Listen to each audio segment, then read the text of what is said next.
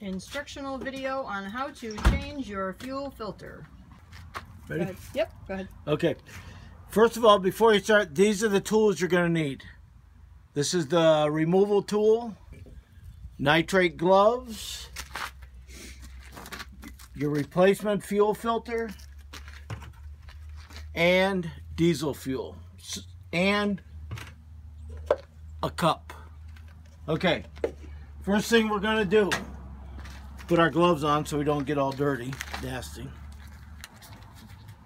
And a garbage bag. And a garbage bag.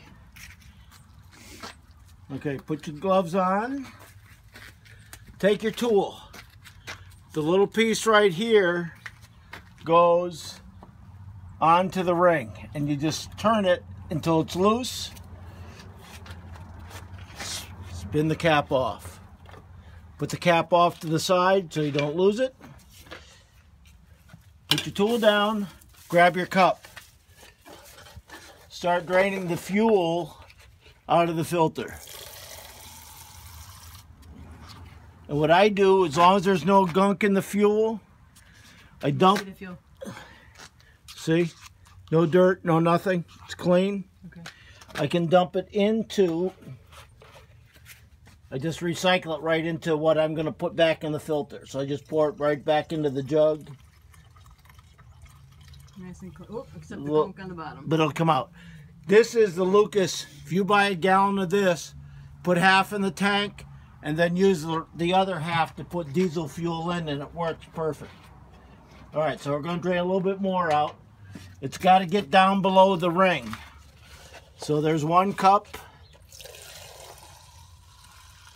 Should be pretty close. I can't see the fuel, so that means we're good. So I'll dump this in. Actually, I'll leave that right in the cup because we're going to use that again. Now, take your tool, put it on the collar. This will lock right onto the things. Pull it towards you, and it'll counterclockwise. Yep, it'll loosen up. Don't drop this. It's plastic. Now, put this down. What I have to do is I have to put it on a piece of paper towel because I like to keep this away from the dirt. So put that so it's out of the way. Then take the filter out. And this is where the bag comes in. Just dump the filter right into the bag. The most important thing is this right here. This piece is part of the bottom of the filter. It goes in here. Sometimes it doesn't come out when you pull the filter out and it's left on the post. So you want to make sure that all you see is the silver post right here. You don't want that rubber plug left on it. Because there'll be a new one with the new filter. Yes. So you notice there's fuel still in here, and that's fine. And you remember you were talking about cleaning? That is nice and clean inside there, so that's never an issue. So the next thing we do, get a piece of paper towel, and we're going to open up the filter, the new filter.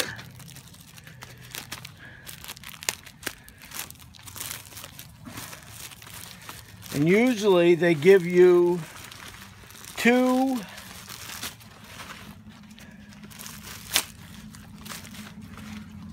well, we'll put the filter in first. Remember I said the rubber piece?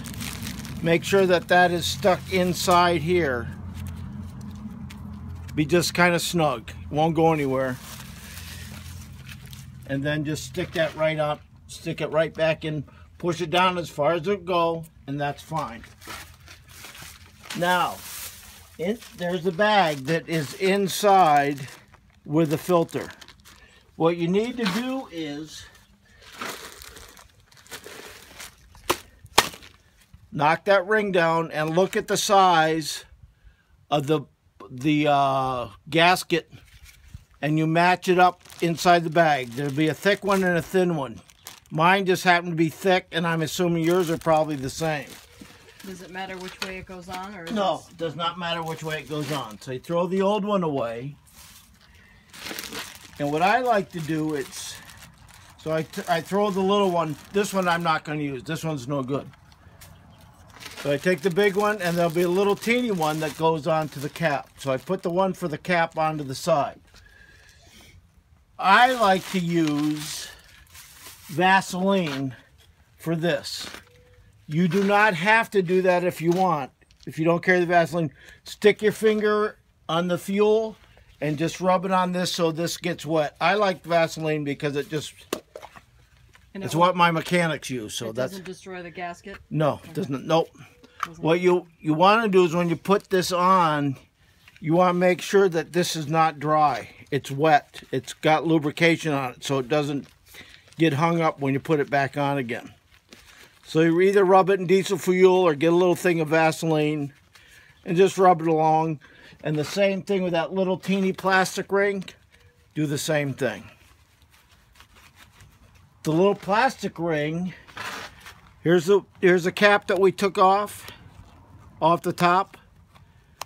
Of course, I don't use this one, but you want to peel that off. And then just pull it off, throw the old one away, and then just put the new one on.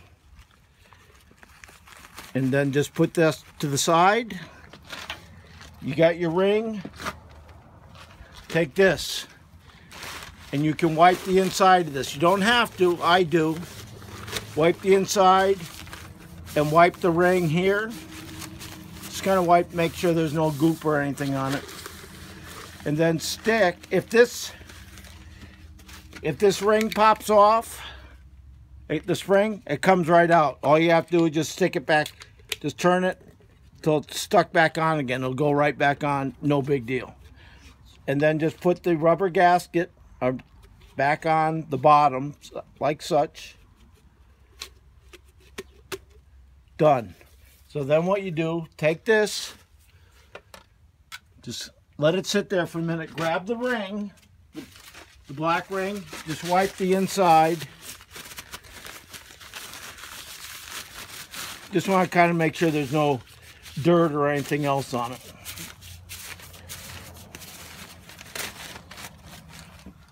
Then take the ring, hold this down so that so it's flat. The gasket's up against the base.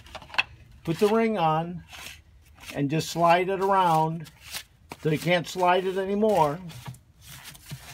And the whole thing will slide once you get it going. You just want to make sure that the threads are caught good. Take your tool.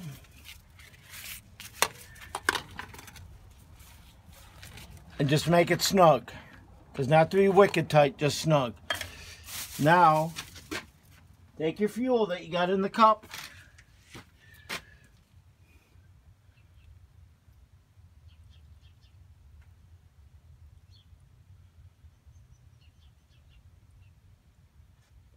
And what I like to do is I like to fill it up halfway.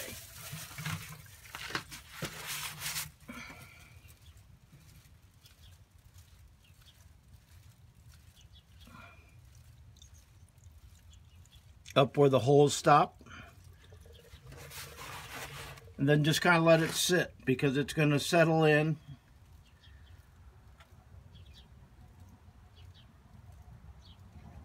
Then I fill it up to the holes on the filter. I know my hand's probably in the way. No, it's all right, I got it.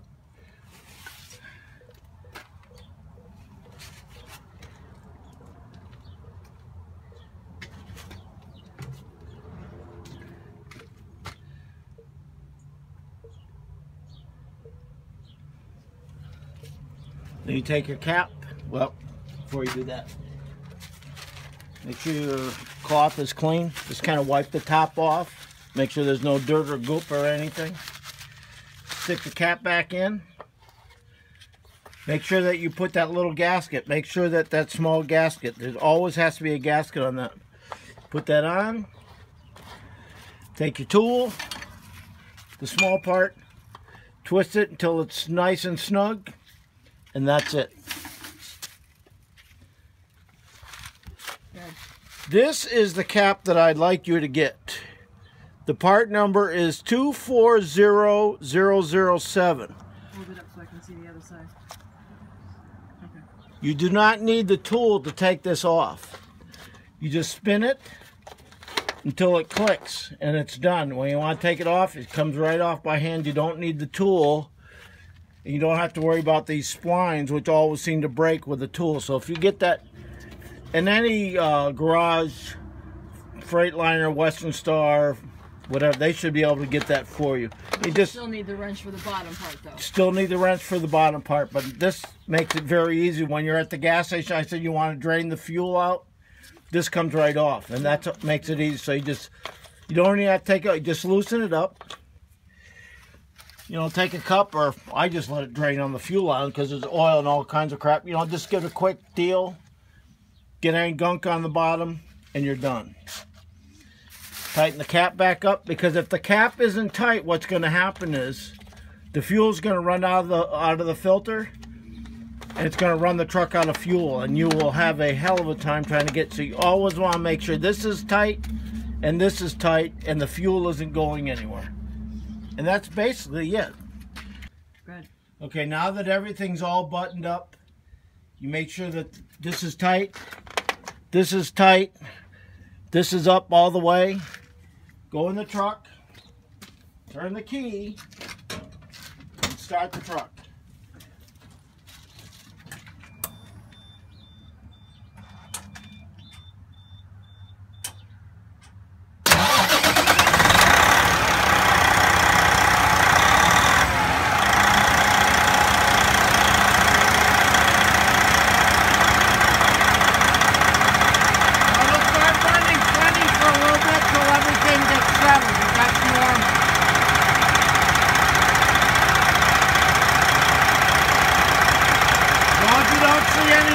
Coming out of here, you know that you have no leak.